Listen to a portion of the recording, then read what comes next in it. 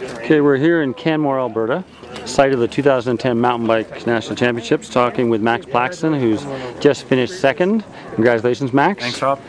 Now, another year chasing Jeff Kabush. Yeah,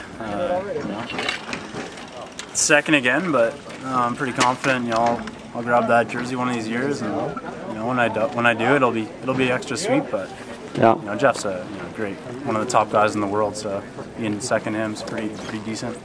Now, it looked like on the middle of the race you had a bit of a problem because you came off that lead group for a little while. What happened? Just in one of the last corners before kind of coming onto the pavement, there's this loose section, and I just kind of hit a rut and had to clip out, and that's lost a few seconds. But I got back on, but Jeff was riding pretty strong, and when he punched it, I think on the fourth lap, I was kind of at the limit. But no, I'm happy.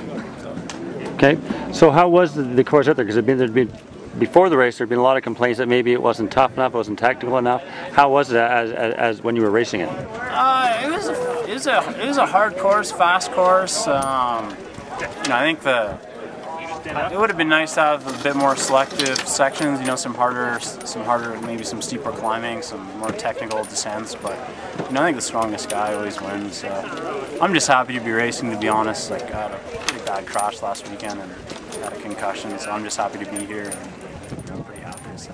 Yeah, we heard about that. Are you still feeling the effects? Of that? Yeah, I've been all week. I've just been kind of foggy and having some headaches, and the legs have felt good, but as soon as I start to kind of go hard, it just it's hard to explain, but just don't feel too sharp, right? So I wanted to be careful out there, not risk crashing again, and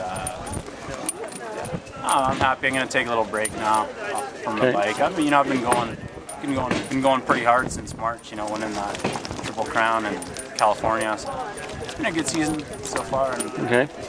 So what's the plan building up towards Worlds? I'm gonna do TR3. Okay.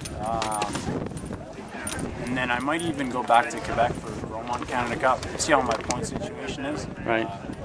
And then come back to Victoria and train hard and then do hopefully win them for the finals. It'll be a tough race starting, kind of near the back, but I think it'd be a good tune-up for Worlds. Right. Okay.